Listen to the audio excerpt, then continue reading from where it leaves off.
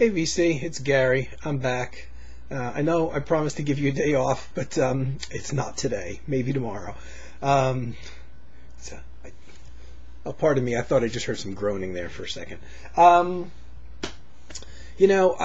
got a bunch of artists planned that I want to do videos for, and I can't find. The funny thing is I can find 90% of the things that I want to show, whether they're CDs or vinyl. But that other like 10%, or in some cases it's just a single album, I can't find, and it's one of the crucial ones that I want to show, and it's preventing me from doing videos on multiple artists, including one I was going to do on an entire record label, which doesn't exist anymore, the IC Innovative Communications label. And that was probably going to be, or will be, when I do get around to it and I find the missing CDs, a not too flattering portrait of the label, so be prepared for that one. So what I got today is I went through a huge bin of compact discs, and I found a bunch of things that I was looking for that I didn't know where they were, including some albums that I forgot that I bought. That's very rare that I forget I buy an album. I found a bunch of Charles Lloyd albums, including one of the ECM ones I totally forgot I purchased, which is very unusual for me, until I realized that I don't know if any of you guys remember the old Columbia House Record Club, which was in existence for many years, well into the CD era. And they kind of, when they went out of business, it kind of morphed into the BMG Music Service, which is also gone.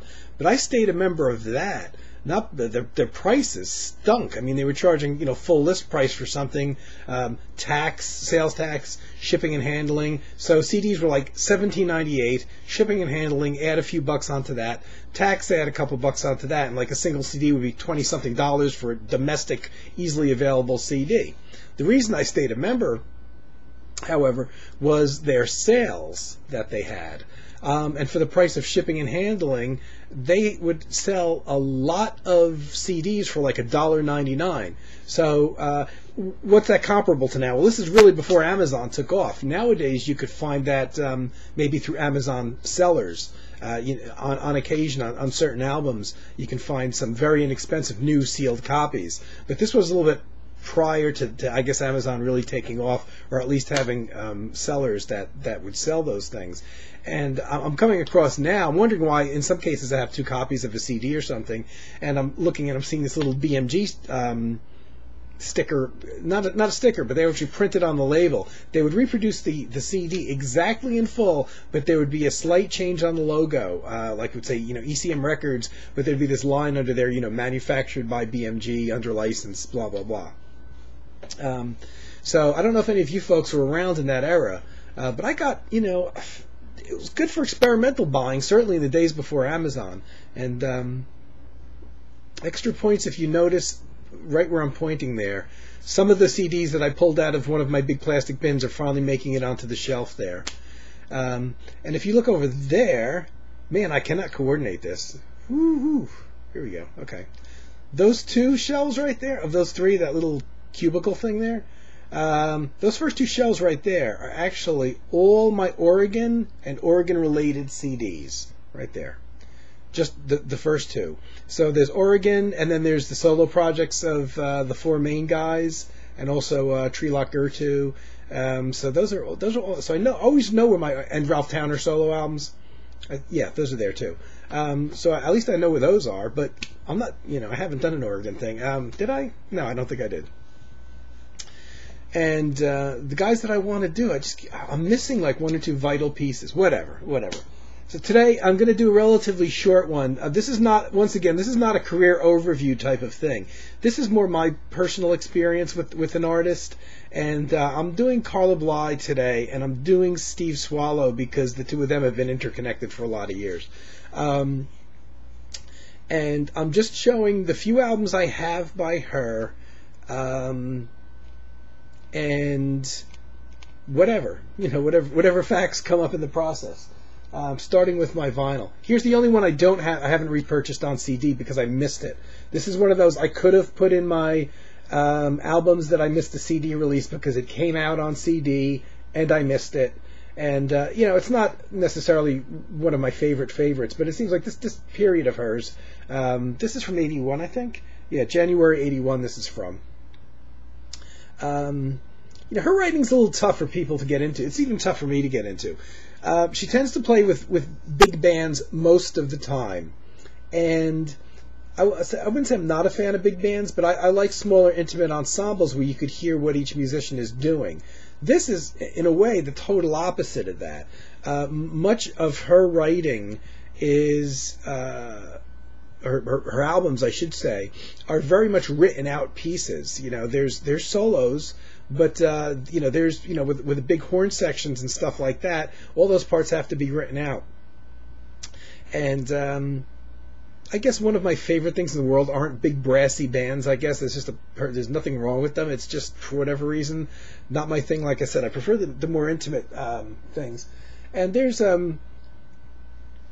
how many musicians on? Here's about 8. 1, 2, 3, 4, 5, 6, 7, 8, 9. 9. Well, 9. 8 was a good guess.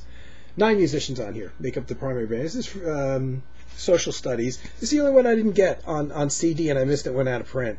And they're commanding ridiculous prices for it now. So it's got euphonium player, which is fairly interesting. Tuba player, just about my least favorite instrument in the world.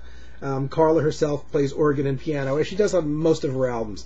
She still plays old-fashioned organ. She never really switched to like synthesizers or anything, but acoustic piano and organ.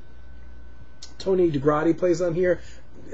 Fairly well known, I guess I would say. Maybe during the 80s.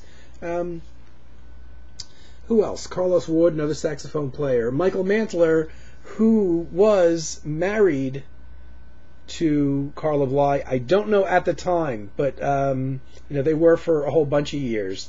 And when they split up, they stopped working together. So my tendency to think is that they may have been together here. This kind of might be the end of their relationship. And Michael went off on his own to record albums, and no longer even lives in the U.S. He left the U.S., I believe. And Steve Swallow on bass. Steve Swallow became Carla's partner right around this time or just after this time, and the two of them have been inseparable ever since, and pretty much always play on each other's albums, almost always. So that's Social Studies. Big band thing, kind of like a big band thing. But her writing is, I find, a bit angular, a bit, not dissonant, but it's totally unpredictable. So if you want to hear something where you don't know where it's going, this is where you put on. She's a very imaginative writer. Now, the rest of these I'm going to show you I have also on CD. This one is January, let me see, recorded December 86 and January 87. Carla Bley Sextet. So it's a little bit of a smaller band, 6-piece band. And I kind of like this a lot better. These next 3 that I'm showing, even though I don't have even a decent sampling of her career, but the next 3 are really the favorite ones that I'm showing. This has Carla only playing organ, interestingly enough, not playing piano on here. Very unusual. Larry Willis is playing piano, so it's odd that she hired a pianist. Steve Swallow on bass. From this point on, even prior to this, Steve Swallow was going to be on all her albums. Victor Lewis on drums, and Don Elias on percussion. I love Don Elias, who passed away a few years ago. Also, on the next 3 albums I'm going to show, which were pretty much recorded back-to-back in the mid-'80s, is guitarist Hiram Bullock. Now, I don't know if you guys know who he is, but he was the original guitarist for David Letterman's band. I don't know how many years he was with them, but he was with them for several years. I didn't really watch David Letterman much, but the first 2 years I watched his show in the early 80s when he first came on. And I don't know if you're going to be able to see the picture. He's the first guy there. Ooh. I got to get this thing down with moving my fingers, there's Hiram Bullock, and there's Steve Swallow, and there's Don Elias, who also passed away, and there's Carla last. Hiram Bullock was an interesting choice for her band, because he was one guy, I'm sure he could read music, or else he wouldn't have been on David Letterman's band, but he had a very aggressive rock style, which is totally not with the kind of music Carla Bley would play. And yet she used him for quite a few of her albums, at least the next 3 I'm going to show you, if not more. And the weird thing is because so much of her music is written out, even in the smaller band context, in the 6-piece that's here, and the music itself is a little weird, but it's certainly not aggressive jazz rock at all. And having Hiram Bullock's guitar on there, it's really weird. It's really effective, and I'm the last guy to say, oh, let's hire a rock guy to come and stomp all over these, very carefully crafted compositions. And yet his aggressive playing, because he almost always played the same, no matter what situation he was in, he was like a rock player. And I think because the Carla Bley stuff, as angular as the music is, it didn't really have kind of like an aggression to it, or doesn't, I should say. She's still very active. And bringing Hiram Bullock on, which would just be, conceptually an odd choice, really brings something out on these records. And actually just through hearing him from this, because I had only heard him in the Letterman band, where he played that same way, no matter what you heard him play. I bought some of his solo discs and just didn't... Well, first of all, his solo disc went in a much more commercial direction. He actually sang and wrote kind of like R&B style songs, and there wasn't a whole lot of guitar soloing, and they were all just songs, just not really instrumental pieces so much. From most of them I heard, so I was kind of disappointed in the few albums of his I sampled. I wonder if any of you guys do this. I used to always, and I have got tons and tons of albums, that when I would buy an album, this is back in the retail store days, I would save the receipt. That's actually the receipt. I usually stick it inside the album. And it wasn't so much to return the album if it was defective, because that would be something that you would find out right away and return, but kind of as a reference to tell me when I bought the album and what store I bought it in. I bought this at Sam Goody in July of 1987. At 6:34 p.m., if you must know. And I like that, and I do that even now. The problem is some of these things, with Amazon, you get a 8.5 by 11 page, and by the time you fold that and try to cram that into a CD booklet, the CD booklet won't close. But and back in the days, and that's the full receipt there, and the receipt wasn't 9 inches long or 15 inches long like you get in some stores now. And it was kind of a good reminder, because Sam Goody's, as nobody would guess, it would be gone. 1987, 6:34 p.m. on July 11th. That's where I was, and that's what I was doing. No big surprise to anybody who knows me. Another one. When was this written? Recorded October 1983. Heavy Heart. Probably... I like the last one, too. I got 2 albums for second favorite for Carla Bley, and that was the last one I showed, and this one, too.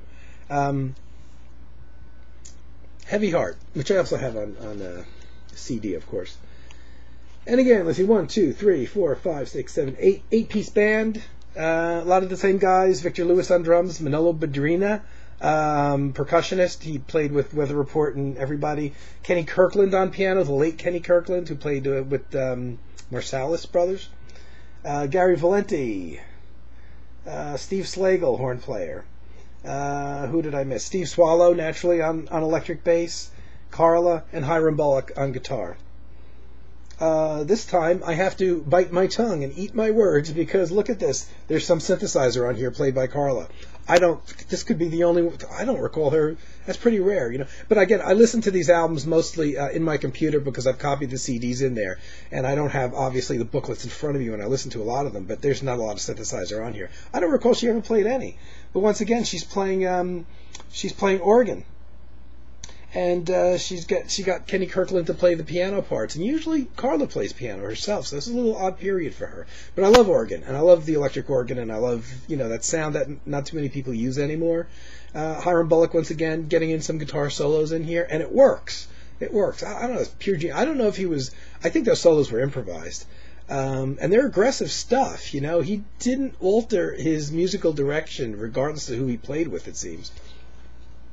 Now we get to my favorite one. This is a Desert Island Carla Bley disc, and this is, everybody has said it's funny. This is this is an example of, I love the albums by an artist that everyone seems to hate. Hate might be a strong word, but everybody kind of dismisses this one, because this is the most accessible. Now, it took me a long time to learn the difference in music between accessible and commercial.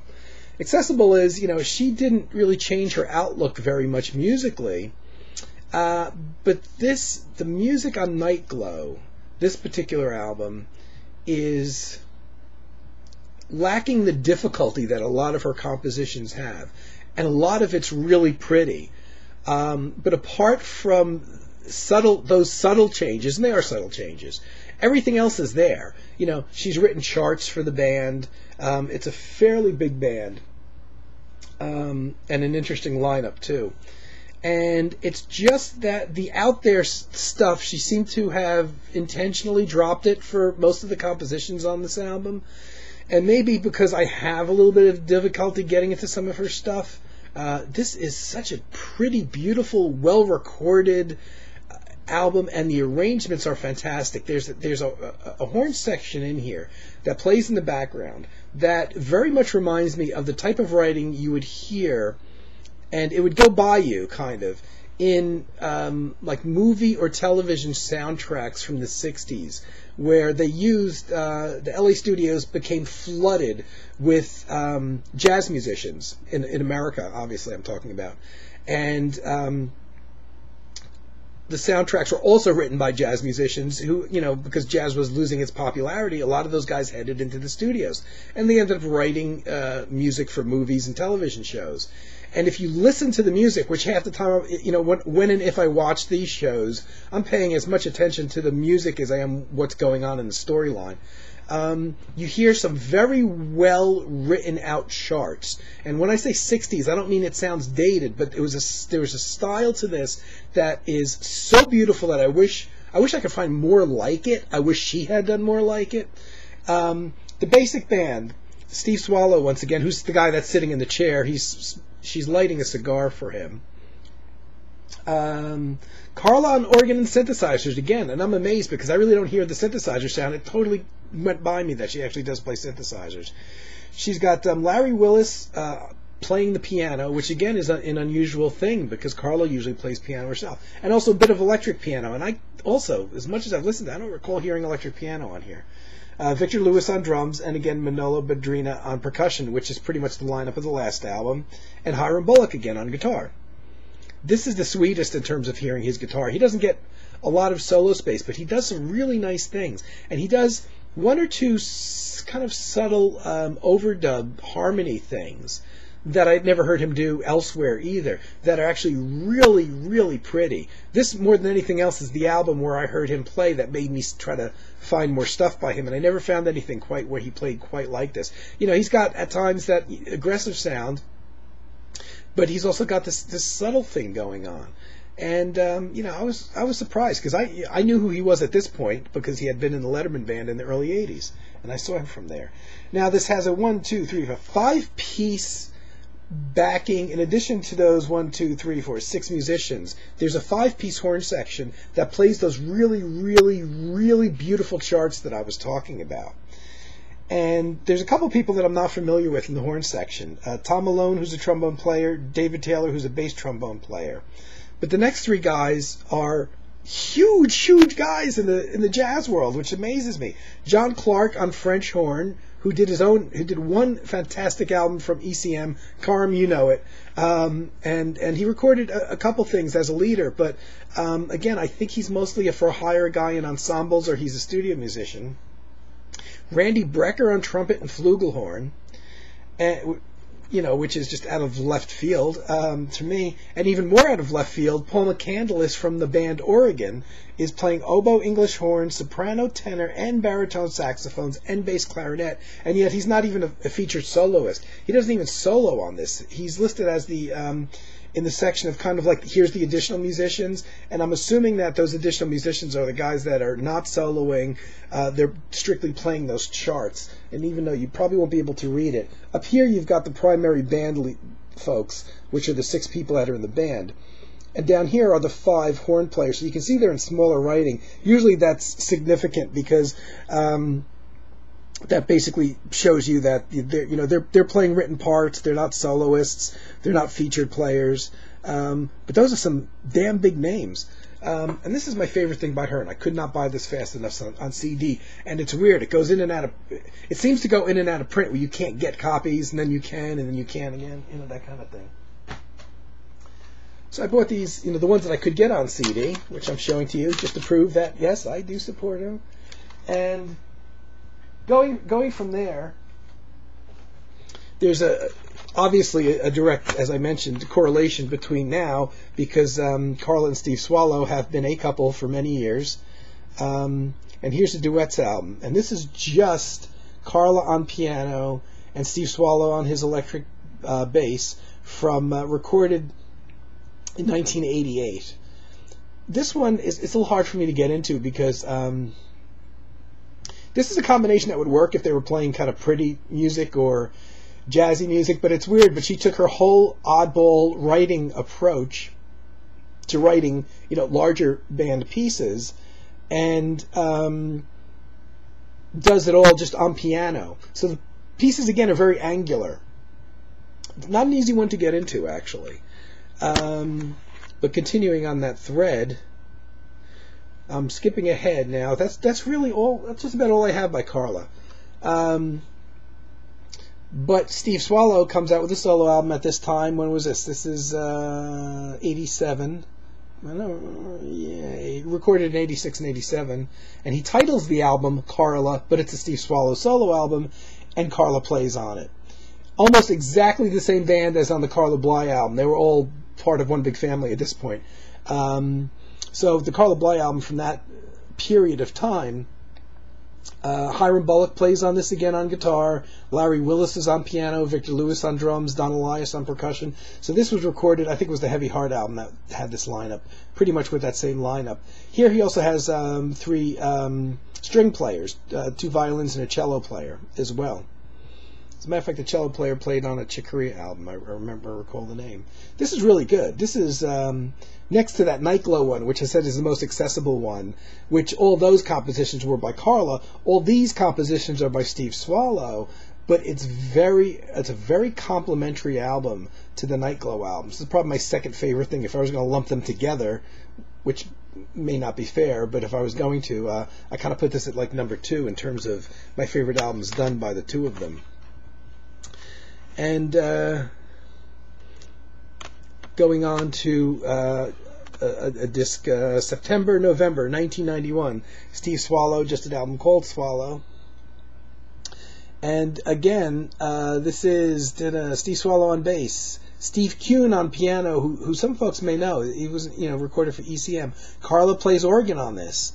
Carla's daughter, with Mike Mantler, the trumpet player, her former partner, Karen Mantler, plays synthesizer and harmonica on here.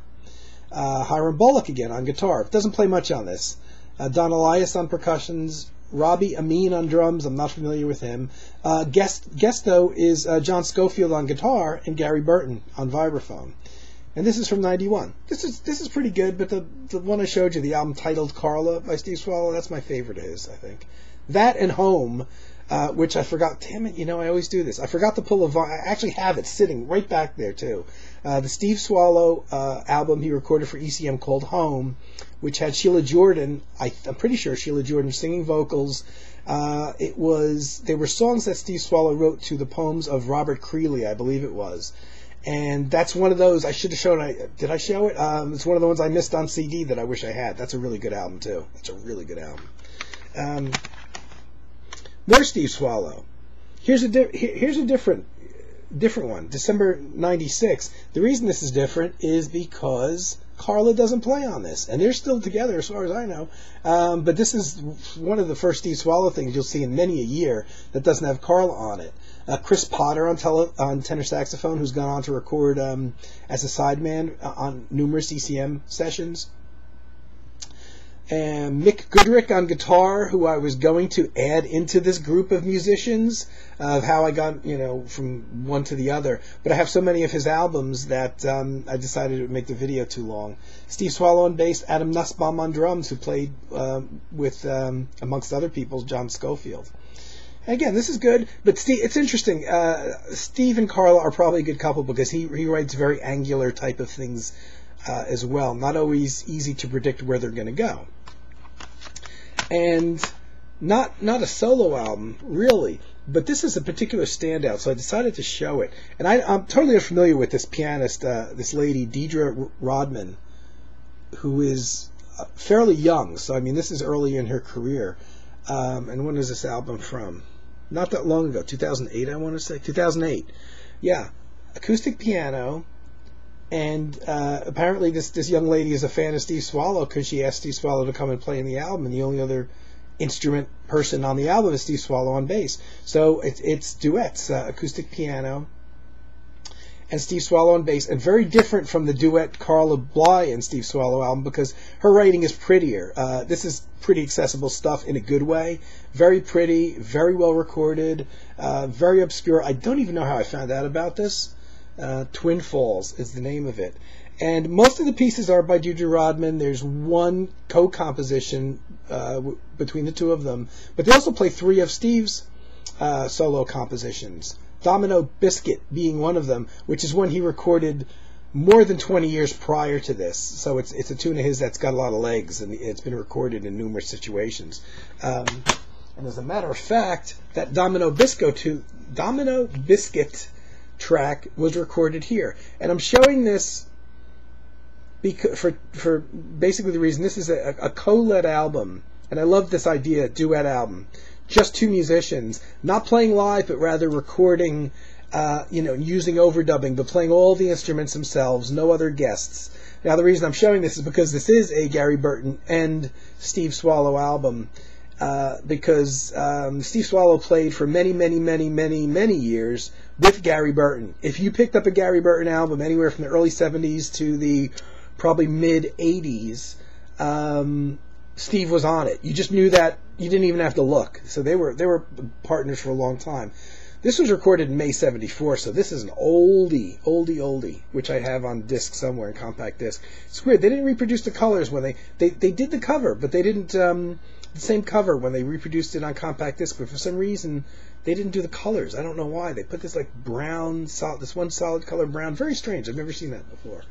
But this is easier to get into. It's a little dated sounding. It's an ECM album, but it doesn't have that ECM sound, and at first I wondered why, and it was because it was not recorded. ECM uses one of like 2 recording studios and one of 2 engineers for almost all of their jazz albums, and this was not recorded in either one. This one was recorded actually in Massachusetts, and it was a different recording engineer and everything, so the sound isn't really as good as most of those ECM albums. It was mixed by the primary engineer that records, like in Oslo, Norway, is the big place where they normally record ECM albums. It was mixed by that engineer, but not recorded by his, and you can tell the sound isn't quite as good. I don't know what those guys do, that magic that they do in those recording studios they use, but they're really fantastic. This is an interesting album. There's no drums on here. Steve Swallow also plays piano in addition to electric bass. And Gary Burton plays vibraphone and marimba, and also plays organ on this. It's an interesting kind of more intimate album of theirs. It's a bit like the Gary Burton albums if you take out the drums and the piano and the saxophone or guitar or whatever he was using at the time. So it's like a stripped down Gary Burton band album, which I recommend if you like the Gary Burton stuff. For the sake of completeness, I just wanted to show. Because he had played on one of the Carla Bley albums that I showed, the Social Studies album. Michael Mantler, who was a trumpet player, who, I forget where, he originates from somewhere in Europe, and he lived in the States for many years and went back to Europe, apparently now, has recorded himself quite a lot, especially in the 70s, or at least the stuff from the 70s was very much visible here because he was living here and getting it released here. Now when he comes out with a release that's much more obscure, and again, I have another Michael Mantler disc and I can't find it. That's a much more recent thing that he did just with, I think it's just Mike Mantler and Don Preston on synthesizers. Something called Alien, and it's an album I only got recently and I don't know where I put it. But that's just a duet. This is an interesting thing. Here's an album where Mike Mantler used the words of Samuel Beckett, Harold Pinter, and Edward Gorey, and set them to music. And this was recorded in February '87, and set those to music and had Jack Bruce sing them. The bassist, of Cream or whatever you know him from, the rock bassist. Vocalist Jack Bruce sings the words from those poems that were set to music by Michael Mantler. The rest of the band is kind of interesting too. Mike Mantler plays trumpet. Ricky Fenn on guitar, who, if you know the British group 10cc, was a member of theirs at one point. And I think he's a studio musician because he disappears. He co-owned a recording studio in England, which he still may do, with Nick Mason, the drummer from Pink Floyd, who plays on here, oddly enough. One of the few side projects I've ever seen Nick Mason play on is with Mike Mantler and Carla Bley. He's produced albums before. He co-owned a studio with Ricky Fenn, the guitarist on here, who played with 10cc, and apparently they did a lot of commercial jingles, apparently. They did one movie soundtrack, which the soundtrack wasn't released, but it was an American suspense thriller back in the late 80s. That I looked for many years. They never bothered to release a soundtrack of it. I never saw the movie, but I would have bought the soundtrack. Nick Mason and Ricky Fenn did an album together, pretty much just the two of them under Nick Mason's name. That wasn't bad. It was maybe more of a progressive thing, but some interesting pieces on there. Hell of a band. Don Preston, the synthesizers on here. Oh, I didn't even realize that. I was talking about Don Preston playing on the other Michael Mantler disc that I have. And John Greaves plays bass and piano on here. John Greaves, if you're a fan of Canterbury era progressive rock from the 70s, John Greaves kind of came in and went out of a whole bunch of those bands. Associate with people like Dave Stewart, the keyboard player, Dave Stewart, and stuff like that. So this is interesting. You've got Jack Bruce from the rock world, John Greaves kind of from the rock world. I said John Greaves was essentially more of a jazz musician hanging out in the rock world, and Nick Mason from Pink Floyd, Ricky Fenn. There's a lot of rock-oriented musicians on here, but the music isn't really rock-oriented, from what I recall. And again, for the sake of completeness, just to show the family association, there's Karen Mantler, who is the daughter of Carla Bley and Michael Mantler, with one of her own solo albums. This is on Virgin. I'm surprised she got a contract with Virgin. And you can't see her face on here, but you want to see somebody that looks like she was cloned from her mother. She looks like Carla Bley's twin. Partially, it helps that they wear their hair the same way. And oh, that's it. I thought I had something else. Still, this went much longer than I wanted it to. I'm sure I'm missing stuff. I'm missing showing one of those Mike Mantler discs. And this is hardly a career overview for any of the folks I showed, not for Mike Mantler, not really for Steve Swallow or Carla Bley. But I just wanted to show maybe my favorites, or the ones that affect me the most. And that Night Glow from Carla Bley, that's one of those albums I couldn't live without.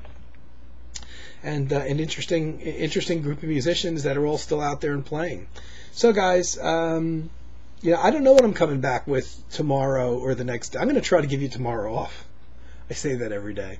But, all this is dependent on what I can find. All these discs I just found today, going through my stack of stuff. And, I have plenty of ideas, but I can't find the discs to support what I want to show. So, what I'm going to show has more to do with what I can find than anything else, probably. Okay, guys, appreciate you watching again. And watch as the shelves fill up slowly. Okay, thank you for all your kind comments and everything else, guys, and I'll be seeing you soon. Take care.